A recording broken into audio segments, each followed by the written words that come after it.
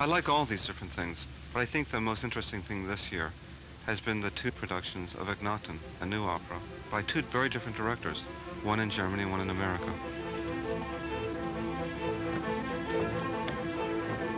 One thing I learned at Juilliard was I learned how to write a lot of music, but when I was in Paris, I learned how to write music well. The general view was that a lot of important things were happening, but that's not how I saw it. I couldn't imagine myself writing that kind of music, and so I had to find another way to work. The last three-quarter time is indicated by the dotted bar line. So it's 1, 2, 3, 4, 1, 2, 3, 4, 1, 2, 3, 4, 1, 2, 3, 1. The thing that makes operas complicated is the fact that it involves so many different people. Librettists, designers, directors, singers, conductors.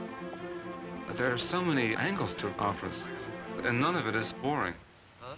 I gotta find $3 grand real quick by Friday.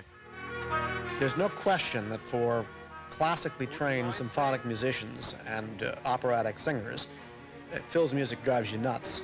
The musicians find themselves having to play the same pattern over and over and over again, sometimes hundreds of times. I realized that he had done something quite extraordinary, and that was that he took all of those elements, which I think are the basic components of music, and seem to continue to be still what the human being responds to. And understanding that he took it and used it in a brand new way. And I thought, even if this is not my cup of tea, this is so valid that I cannot stand in the way of its being presented.